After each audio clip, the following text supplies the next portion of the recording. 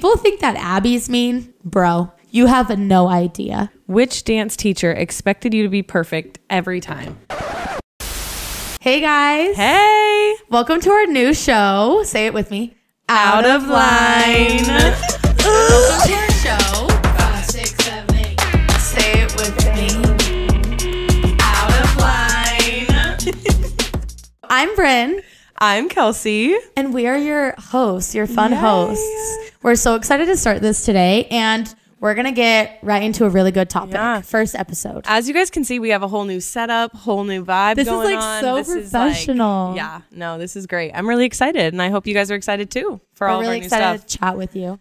So for today, we wanted to talk about, we felt like ever since young age, we struggled with being a perfectionist. Mm-hmm. So we're going to talk about being imperfect today. It's okay. It's not that deep. Life is life. YOLO. That's what we think. You know what I mean? Honestly, yeah, I stand by that. Are you on my wavelength? But 99% of people struggle with this problem. So I feel like it's very important. And I feel like maybe you guys can learn from our experience. Maybe we can learn some from you guys too. So I don't know. That's what we're here to talk about. I'm really excited. So we wanted to start from the beginning, how this whole mentality of you need to be perfect, you need to be on your A game, you're not allowed to mess up, how it all started, because at least for us, it stemmed from a very young age. Because we're dancers. Mm-hmm. And as a dancer, I'm sure you know, if you are one, you have dance teachers growing up that are really hard on you, that you are not allowed to you're not allowed to mess up ever. And it creates you having that same mindset, because when somebody's telling you over and over again to be a certain way, you are telling yourselves those same things. So exactly, it's almost like we're half the problem. But yeah. So when you're in a studio dancing, whatever, and you have to learn a piece of choreography, you have to do it exactly how they say. You are expected to do everything perfectly. And if you don't, missed opportunity. It's gone. Sorry. If you don't do it right, it's push-ups, burpees. Absolutely. Sit on the wall. You're in trouble. Yeah. Deep shit if you mess up. And that's just the way it was. I mean, us as dance teachers now, we're getting ahead of ourselves, but we're kind of the same way. And it's just something that I feel got in our brains to the point where it was you have to break the habit. It's not just going to go away one day. You have to actually sit there and decide okay, wait, it's okay to not be perfect at this though. You know? Exactly. And so I think back to a very specific time when I was younger. Bring me there. And, you're expected to win when you're growing up at a studio, and when you have a teacher that's super hard on you, you're expected to go to these competitions where you dance in front of strangers, and you're expected to win, and you're expected to be perfect. Yeah. And so I remember so specifically, it was nationals. Or some super big competition. Nationals week is always and it's really stressful, and especially as a young girl, I was put under a lot of stress. Just in Vegas or New York, hey, and then ready to party. Yeah, exactly. And so I messed up. When you do a solo, or even if you played a sport, and you're expected to do something and you fail to do it, it's it's the worst feeling ever. I'm sure other people can relate. We were talking about how gymnast and cheer and every sport ever, you make that one mistake and it's all those weeks, hours, blood, sweat, and tears that you put into it is over. Yeah, it's none of it matters. Yeah. Do you know what I mean? And your coaches and your teachers don't always help, because it's it's a letdown to them too. So they're you drop the ball, and it's just I mean, that's where it all starts. When you mess up, and then have you ever had teachers give you the silent treatment for messing up? Yes, and I cannot explain to you how much it hurts. I honestly would rather a teacher scream in my face than just silent treatment, because that's when you're I'm fucked up bad. It just confuses you, and then when you grow up in that environment, and then now that you're older, you expect people to do that to you, and then when they don't and confront you, it's even scarier. Yeah, absolutely. Absolutely. I mean, I remember when I was little, one of my first solos, it was Going Bananas. I don't know if you ever saw that one. Going Bananas. Okay, I had a banana on my butt. It was super cute, whatever. I remember my instructor that did that solo for me and was there for me. I was maybe 4, okay? 4 or 5 years old doing this solo. And I go on stage and I forgot it. So I literally stood there and picked my nose and did absolutely nothing, and then got off the stage, and my 4-year-old mind was yay, that was so fun. And I remember getting in so much trouble. So much trouble. But that's where it starts. I was so young, and like that was when I was like, oh wait, I'm not allowed to mess up. Okay, I got to take this a little seriously. Yeah, like exactly. Which, I mean, I don't mean to like, neither of us are trying to sit here and like on like our dance experience. Yes, there's some things that helped us a lot through life, and there were some things that weren't, but like overall dance helped us out a lot. Yeah. But this is just one of the things that you're kind of left with. You know, going from like studio life to then I had to like go on this, I had to go on Dance Being Moms, on right? TV is probably, yeah. And so imagine like doing that, but also it being broadcasted on national TV. Yeah, like if you mess up, then all these people are going to see you. Yeah, it's not just your teacher seeing, it's like hundreds of thousands of people, millions probably of people seeing it. And it's so not a good feeling. Then like my mom always, you know, I'm just a perfectionist. I just am. And I feel like everyone does a little bit have that in themselves. And so I think the show low-key made it worse. I mean, 100%. High-key, yeah. No, like 100% made it worse for me because in the back of your head, it's like, oh, I just like fucked that up. And then you look over and then there's a camera there and you're like, oh, well, they just saw me mess up too. Well, that's embarrassing. Like, okay, all these people are going to see me mess up. And then like people comment about it on social media and then they bring it up and then it just like makes it. And you're like not so allowed to live it down. I mean, I remember even at the studio, like on that same note, like if you mess something up in a big important like dance and then you come to the studio and everybody's like not mad at you, but like mad at you for your mess up. Like I can only imagine like the comments from TV. I'm glad that I was never on TV. The closest thing to that was I did dance on this kids team for the Phoenix Suns. They had like their cheerleaders obviously. And then like they tried out this kids team for a while. It's no longer a thing for obvious reasons. But when I did that, I remember I had this like duo part where I was supposed to like run and like catch my friend. Didn't catch her. Fail. And so I was like, I don't even know how old, but I like remember I like tried to get over it like no big deal and went throughout my whole dance and I thought it was fine. I was like, oh, you couldn't even tell, like it's fine.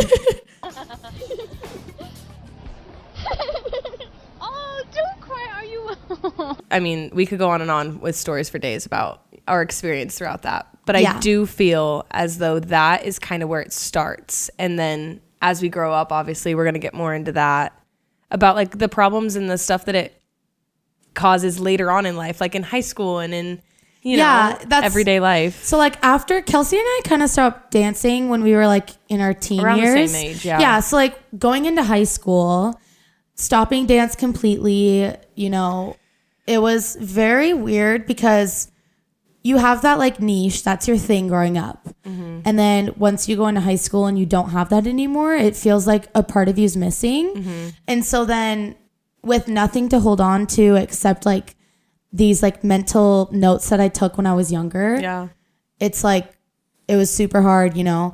It's super weird. Because then you fixate on something else, like that thing of always having to be perfect for everyone. It stemmed into like trying to find friends and trying to be the perfect fit for all these friends. And it just like, it didn't work and I was miserable. And like, now I realize like, obviously like you don't have to do that. And so I just hope if there's like anyone listening or if you're in high school or if you're in college, not that we like have experienced college. I mean, but not really, no. It's not that serious. Like I took things so seriously and I stressed myself out over just like being liked, like approval. Yeah, being liked, having approval from other people, just and it, you know, it made it not fun. It made it miserable. And so I think now that we're older and once you like move out and you're trying, I feel like it changes the game. Yeah. And we're like, we turned 20 this year. So we're like next almost week? in our, she's 20 next week, so but we'll be in like our early 20s. Like, ew, that's disgusting. As we literally are turning 20, we're like, oh, we're in our 20s now. Yeah. Like, but it's just, you know, everyone puts a lot of pressure on you. Like, oh, this is your time. You make like the most important decisions of your life. That is like, true. Oh, thank you for that. Like you're making it a lot better. Yeah. We haven't really talked about that much lately, but that's so true, especially from like older women. I want to say they always come to me. I don't know about you, but are always like, oh, like 20, that's the time you got to live. That's the time that you got to really experience it all. And that's the time.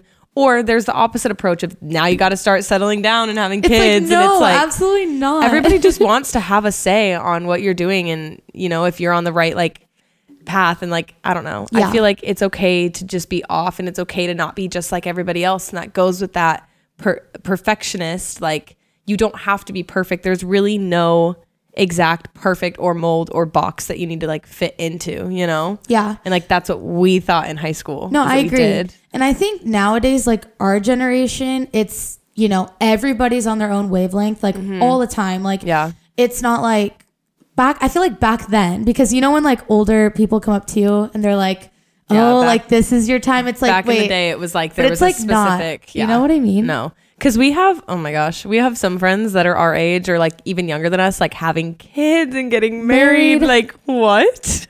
Oh, hell no.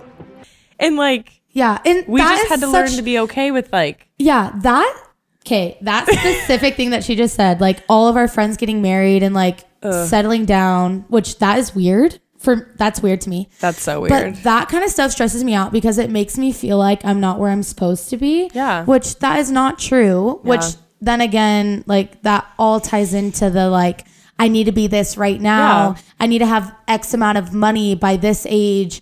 I need to be living here by this age. And it's like, hey, you need to like calm down, like look at the bigger picture. Stop stressing out. Yeah, it's because it's like okay. It's really okay. Yeah. I promise you. Because like, think about it this way. When we were kids, like we were told that like, oh, by age 10, you're going to have all these skills and you're going to be able to do X, Y, Z. And then when you reach this age, oh, look what she's doing. She's the same age as you. You need to be that good. Like it's always just matched with like age or just like, I don't know.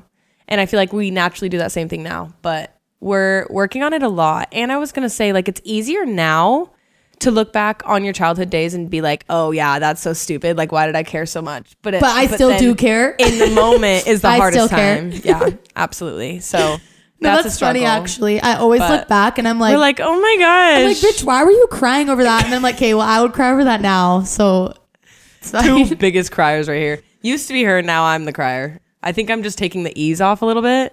I just like don't cry anymore. I used to cry all the time and I never used to cry. I used to be soulless. This bitch cries all the time. I'm crying all the time recently. She comes I'm not home that crying. sad, okay? That makes it sound so bad. She just like, I'm a perfectionist and when my life doesn't go my way, I'm over the smallest inconveniences. Yeah, no, give me a big problem and I'm like, meh. But then like the tiniest little problems, I'm just like, my life's over. Brynn thinks it's funny because I'm just like, well, that's it. Then we're just done. Then I guess there's just no. That's literally how you act. No like, solution to my problem. Example. And Brynn's like, she'll lose a phone charger in the house, right? Okay, okay, phone charger lost. I hear slamming cabinets. She's like, it's lost. I'm never gonna find it again. And I'm like, okay, no, I'll literally look at Brynn and go, I guess I just don't have a phone charger anymore. And she's like, Kelsey. And guess who finds it every time? Me. Okay, well, moral of the story. 30 seconds every time. Without fail. I'm not that crazy, okay? But that being said, I feel like, yes, that affected our childhood a lot, but then I feel like we should talk about a lot going into high school because that's when I feel like it all affected me the most. Really? Was high school. Because tell me if you can relate to this. When I quit dance, it wasn't by choice. I didn't like decide to quit dance. It just like, you know, life and situation, things happen. So I was no longer able to dance. But like, I was also in a place in my mind where I was like so exhausted and so like over it. Like I love dance and I'll always have a passion for dance. But I was in a place where I was like, what's the word I'm looking for? Like you're burnt out. Drained. Yeah, burnt out. Like I just got burnt out and I was done. And so then I left and went to high school and was like, oh, now I get to do all these things that I've always wanted to do. I was always mad. I was busy with dance and now I have the time. And I was trying to make all these friends and do all these things and experience it all and get invited to everything and be, I don't know, just be like that person that I always wanted to be. And I realized that that's not always possible. And it was so like hard for me, especially like I feel like junior high into high school. It was so weird going from like, oh, I wanted this. I wanted to, you know, take a break from dance, but now like I miss it. I just feel like that was when we kind of lost ourselves and found ourselves 87,000 times. Agreed. Because I think a lot of girls our age, you know, you go through high school and you're trying to find that group you fit in. You're trying to find your personality and your identity, and you're growing up really fast, I feel like, in high school. Yeah. And so I feel like for me, it was just, you know, I struggled a lot in high school just because I wanted everyone to think of me as this perfect, like, perfect. Like I never, you know what I mean? And especially everybody wants to be perceived as like there's nothing wrong with me and I'm perfect. So then, like, especially coming out of the show into high school, like I literally went from filming a show every single day to going into my freshman year of high school, just like jumping back into school. And that was crazy for me. Just like such a, you know, shock to like the system, just like what is going on. So I didn't want anyone to think of me differently, and I didn't want them to judge me. And so I was always tried to be super careful about what I said, who I hung out with, what I was doing, what I was posting. And I got in trouble a lot of the time because I was still trying to find myself, and I probably did some stuff in high school I wasn't supposed to be doing. And everybody always says it's my fault. Everybody. This is the bad influence. Bad influence. I think we talked about this in a previous episode, but like when we decided with a bunch of our girlfriends to like go to Victoria's Secret and we all bought matching thongs for fun. Like we were just like, oh my gosh, we're like, oh my gosh, womanhood, whatever. We're like 15 years old. Yeah. And we go home and we like take a picture in the mirror in our like matching underwear, in no different of a pose than we would in like a swimsuit, which is like essentially the same thing. Mind you, this was on our own time, posted on our private stories, like for a reason. We weren't trying to just like, I don't know, be perceived in any way like that. But then the next morning we woke up and Ashley was not very happy. We didn't even know yet. We woke up and Ashley was the one that was Dance like, Mom Ashley was what not is happy. this? And we were like, one of our friends in high school, this is the other thing, is you never really knew who you could trust for this reason. This girl, I guess, was like, I don't know, jealous, I'm going to assume, and like took a screenshot of that picture and sent it to one of Brynn's fan accounts and posted it everywhere. So you clicked her or my tagged photos and it was like just so bad. So bad. It's like not bad because we kept it private, but the way it was like everywhere made it like embarrassing. Yeah. Because it was and then it's like because of situations like that, it like really makes you like, before I used to do something, I'd be like, worst case scenario. Like you say, like Kelsey's worst case scenario. Always. It's situations like that that make you think like that. Yeah. And so I think, be safe. Yeah. I think now that we're older and we've like grown up and live on our own, it still happens to me. Like I still go to make a decision. Let's say, for example, I'm trying to think. I don't know. Okay. Moving out. Moving out is such a good example. Yeah. So, you know, me and Kelsey used to fight a little when we were younger. And so obviously like her being my best friend, I was like, let's move in together. This will be perfect. This will be great. And then my mom was like, okay, you two really need to sit down and make sure that's a good idea, because I know that sometimes you guys get into sticky situations. Brynn and I were really good at like being such good friends that we spent all of our time together. And then we got to a point, and this kept happening, where we like were so sick of each other, and everything each other did or said or anything was like pissing each other off. Yeah. So then we'd get in this huge blow ups, and like at 15, it's huge. It's huge. Like blocking each other on Instagram, like making it a big deal. Yeah. And so moving in was a big decision, because it was like we had to be logic with it and be like, is this really going to be a good idea? And like, we have a full contract, because in all reality, like we are really close friends, but you never know what comes your way. And so it's like better to be safe, but anyways, you can carry on with exactly that. So I just think now as an adult, like, you know, looking back as a kid, like the reason why I am the way that I am is because of the way I was raised, and because of the way that teachers talked to me, and because of the way like I handled situations. Like just, I used to be such a stress ball and like literally itch my arms and like freak out if something didn't go my way. And so now when something happens, like if, I don't know, I get a flat tire on the side of the road and it's like, okay, well, that wasn't supposed to happen today. It's like, hey, you can't beat yourself up over it, because only you can control how you respond to a situation. Absolutely. And so I think I've learned a lot, obviously, since I was younger, how I respond to stressful situations. Being on the show helped me, you know, learn how to respond to stressful situations. And I'm really like grateful for it. Obviously, it's like not ideal, like having that much pressure on you from a young age. But it happened makes you, for a reason. It makes you grow up really fast. And I'm really glad that I did that. You know? Yeah, absolutely. I look back on that a lot of the times. Like the way that we react to every situation is stemmed to everything that happened in our childhood. And like I was saying earlier, I'm so grateful for dance, and I'm so grateful for everything I experienced. But that doesn't say that there weren't times that like I believe traumatized me to this day. And that's a great example. 100%. If little things go off in my day, I'm a very structured person. So like it drives me nuts. But I feel like now more than ever, moving out probably helped. But I feel like now we're really good about like just like taking a step back and trying to like take it one step at a time. And I feel like we're finally in a good place where we're like doing good career-wise, doing good. I was going to say friend-wise, but we never have friends because we got our dogs. Yeah. And that's it. Friend. But just like that perfectionist mentality, I think has really like chilled out this year, at least for me personally. Yeah. I've really learned how to handle myself, and I'm like proud of myself. In our control. It's all a matter of making a decision. You're not going to wake up one day and be like the perfect version of yourself. It's a matter of making a decision and taking steps to get there. And like, I don't know. I feel like I've been doing a lot better about just like living it day by day. Yeah, taking it day by day. Like you're in control of your own life, and it doesn't have to be that big of a deal. Like just little things like if my hair doesn't look good, I will be in a bad mood. And it's like, okay, well, you need to just like, and in reality, I promise you it's not that deep. It's fine. Yeah. You know what I mean? Life is just hard sometimes, don't we? You guys, we literally have a date tonight. Well, it's not a date. With actual men that we met in person. Oh my God. Wow. That never happens. Ever. Never happens. I've never had that happen to me. I'm like shocked that this is reality.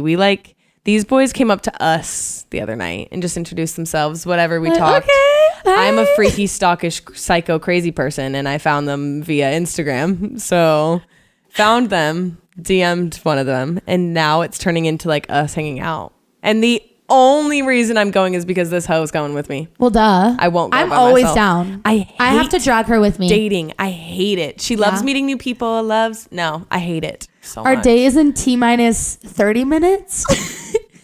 We'll have to update you next time we talk to you and let you know how it goes. This is just for fun. Like, it's really not that big of a deal, but it should is. be fun. It's a huge deal. I hope you're not watching this. I hope I don't get the ick. I hope I don't get the ick. I forgot about that. Fuck. I got it. Wait, it's like Love Island. I got a text. You know what they say in their We love Love Island. We got a text. We got a text. Everybody come here. We've received a text. Oh, got a text. Message.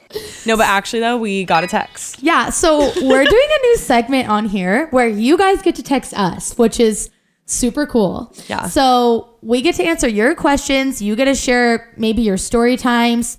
You know, let us know what you Just want. anything that like, because I know a lot of you guys like to reach out via DM or comment and stuff like that, and we can't always see every single one. So this way, maybe we can reach them a little bit better. And we want to help you guys out in your situations. We may not know it all, but we can try. So if you would like to text us, you can text us at 310-742-0083. Slay. Write it down. Don't forget it. Write it down. Jot it down. Write it down. Mental note. So today we're going to be answering some of your questions. And then obviously next time we see you, text us, please. You guys should really text us so that... Please text us. One. Please be our friend and text us. This question's for Brynn. You ready for this? Yeah, I'm ready. I'm sure everyone is wondering where Brynn Rumfallo is now. What does your life look like now after Dance Moms? Okay. Give me a walkthrough of what Brynn Rumfallo's life is like. The rundown? Yeah. So I think after the show, I got very burnt out on dance. And I quit dance for a little bit. And I'm glad that I did. I'm glad that I took a mental break from dance. But it really made me realize how much I missed it. Absolutely. And so now I'm on a elite dance team, which is super cool. I get to travel with, you know, some of my best friends. And I still get to compete and I still dance, which I'm really grateful for. But I'm also a teacher, which you are too. But like being a teacher now, it just like heals the inner child in me that I was when I was little. Absolutely. You know what I mean? So like things that I was super sensitive to when I was a young dancer, I really make sure that I'm sensitive to my kids' needs. Same thing. I go like above and beyond to like help out the kids that I feel like I was. I'm like, you were me when I was young and I needed this when I was a kid. So hopefully we make a difference. I hope. So it's just like such such a full circle moment to like be a teacher now, like be on the other side of things. Yeah. So yeah, that's what I'm up to. Every day I teach 7 days a week. Yeah. And I do a show with Kelsey. We do our pod and we literally watch Love Island and we eat bagels and we get Starbucks and we hang out with our pets. That's literally life. That's what I'm up to With every Naomi. Yes. We love her. We stan. You got a text. Oh. Did being on Dance Moms make you more or less of a perfectionist? Definitely more, like 1,000% more. And I think it's worse when you can watch back the clips. Yeah. Do you know what I mean? Yeah. So like, And our roommate loves to play Dance Moms. yeah. So All the for time. example, my roommate loves to play Dance Moms. I hear it in the background, in the shower, all the time. And You so wake I'll up to listen to Abby clips Lee. and I'm like, ugh, like, why did I sound like that? Why did I say that? You know? And so But you were just a kid. I know. I think it like definitely did make me more of a perfectionist though. Just like being aware of my surroundings at all times, like making sure I don't look like a brat or making sure that I wasn't being perceived in a way that I wasn't. Yeah. Or as little things like making sure my hair looks good or making sure my knee is straight in my solo, like just stuff like that. Yeah. Which I think being filmed made it worse by I mean, I would have to 1,000. agree. Yeah. So much worse. Like imagine like all your fuck ups being on camera for 2 years. Yeah, no, I don't ever want to go back and look at that. I mean, there's like random little clips of me as a child for like dancers' YouTube pages when I was little. I'm like, hi, my name is Kelsey Millar and I'm a dancer. You're so and- cute though. Gosh, it's not cute at all. Which dance teacher expected you to be perfect every time? So I think you can relate to this. And I'm sure if you're a dancer, you can relate to this. Ballet teachers, especially Russian ballet teachers, are the most strict teachers I've literally ever had. Yeah. Like, and people think that Abby's mean. Bro, you have no idea. No. Like, if you walked into class with a wispy, like a hair, Like your hair out of place, snipped off, snipped off. cut it off, rip it off. I don't care. And like, yeah, point shoes. If you have ever experienced point shoes, I did it for like 5 years of my life. They are so difficult to get on. And like, you have to use all these different like bandages on like specific toes that are blistering, or like there's just 5,000 steps to getting your point shoes on.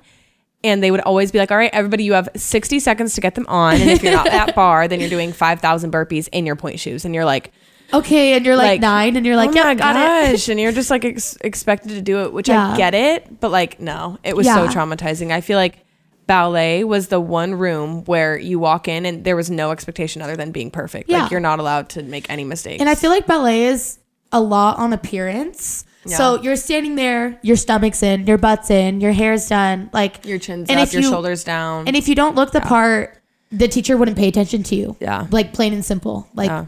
if you weren't skinny and if you weren't tall and if you didn't have your hair done right, yeah. you got kicked out of the It class. was just like, yeah. Like she would literally look at you and be like, All right. what are you doing here? And you're like, you just don't say anything. And then she's like, get out of my class. Yep. Like that literally That that happens so many times. all the time. One too many times. Yep, literally way too many times Yeah. That was traumatizing. for sure. But you know what? We made it out. And now I will never do that to my ballerinas. Never. oh, My your little students. ballerinas. I can't. There's no So way. cute. Brynn, didn't you say in your last episode that this was your last time talking about Dance Moms? Yeah, I did, but I have to give the people what they want, you know. As much as I don't know, I feel like there's a difference between like talking about the show, like what I experienced on the show, and like there's a difference between like how it made me into I am now. Yeah. So like I could talk, you know, I will talk forever about how it made me into the person I am today, which I think that's why it's good we like talk about it on here, because I think it did like shape me in a way. Yeah, And agree. so it's not as much talking about like my morning routine being on the show and like Yeah. stuff like that. But I think now that we're older, it's like nice to be able to just like get off my chest and talk about how it like affected me. Yeah. Because You know? I mean, like that comes along with you. Like, Yeah. that was your experience. And I've watched a lot of the other girls talk about the show, and you know, I totally agree and respect with everything that they say. Yeah. And that's also another good thing that I think the show gave me was just the girls were so cool and like awesome. And I'll never have anything bad to say That's about like them. lifetime friends. Like making friends at a dance studio, you will never have any closer friends than that. It's like, so true. So it true. really is insane how quickly like I bonded with all those girls and how much I like didn't want to be friends with anybody else because I was so content with like my I little. know. Well, that's group how of we friends. met. Like that is true. We Studio. became friends when we were really little, and my mom told me that it was funny because we were the only two crying in dance class Figures. and not wanting to go. I got a question for you. For me. Okay. How does it feel to not get a perfect score? Ugh. Like in a dance, like a group dance, a solo, just like I mean, personally. like your number one goal, especially going to competitions, is just Score being as high as you perfect can. and being told you're perfect. And so like the goal is to get the best score.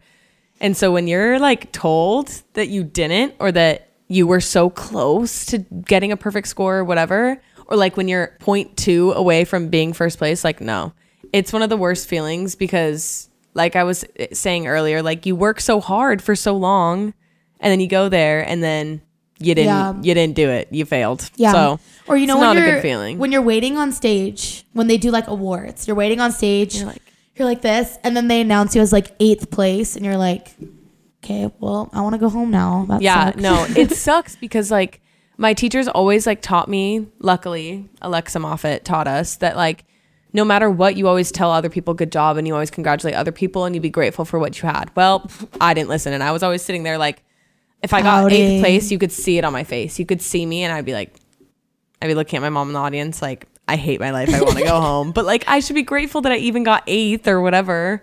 But like, still it was like, ugh. Or like when you're going up against somebody specific that you know that it's like tough and then they beat you and you're like. Yeah. So kind of like related to that question, it's like, I feel like, how do you feel when like you see someone else get that perfect score? Do you know what I mean? I mean, it depends how much I like you. I mean, like somebody at my studio, yes, I'd be really proud. And it is like because I feel like all of us dancers kind of can relate to each other because we all work really hard. So I can look at that and be like, wow, that's really cool for her. But agreed. If it's somebody that I'm a little bit jealous of and maybe somebody that might be better than me and I'm threatened, then if I see them win, I'm going to be like, ugh. Yeah. But also use it as motivation to work harder. Agreed. So. Okay. This is like kind of a funny question for you. Oh, Lord. Do you think I changed after being on Dance Moms? I feel like yes and no. Naturally, I feel like we all change a lot throughout that age in your life. So like no matter what you're going to change, I don't necessarily think it was because of the show. Yeah. But I do feel like it's definitely a whole different person because we like when Naomi was playing it the other day and like I'm watching Brynn on the show, it's like she was so quiet and like in her own bubble. And I feel like ever since we like reconnected at 14, 15, like I've known nothing but like, what's the correct word? Like a confident Brynn, like just, I've never seen that shy Brynn that's like hiding. I've never seen her since. So I was like, very shy, like very just like in my own world, never really talked. And you came home and said, yeah, no, I'm not doing that anymore. And I feel like that's why we're really close friends though. Yeah. It's because I needed that energy. I was going to say emo, not emo as an emotional. I was an emotional child. Emotional? Yes, absolutely. Okay. Another question. Okay. Why did we change the name of the podcast? Good question. I'm glad because I want to touch on this. This is like a good question. Yeah. So I think that we just wanted something to be more personal to us. Out of line, just like it can literally relate to, first of all, so many things. As dancers, get your ass in line. Don't be out of line. Don't look different.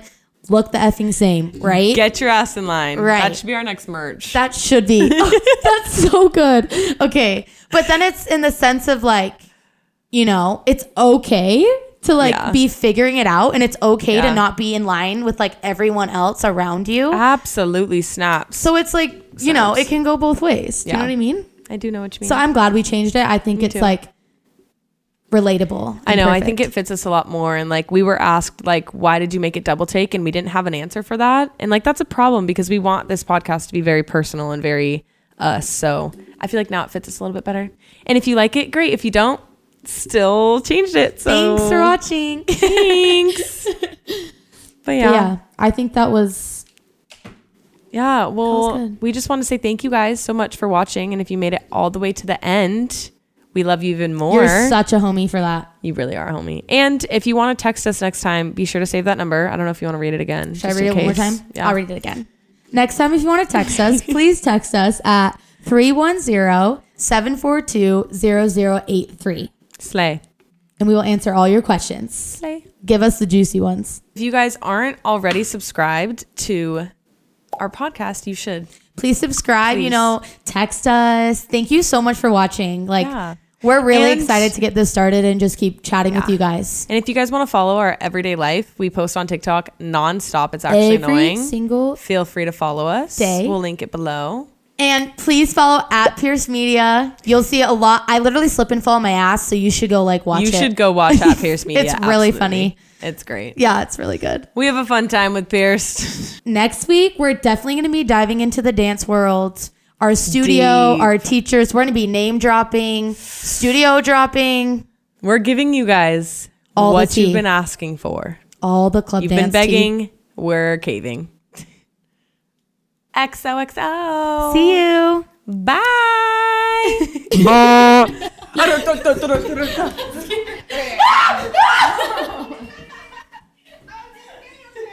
Okay, restart.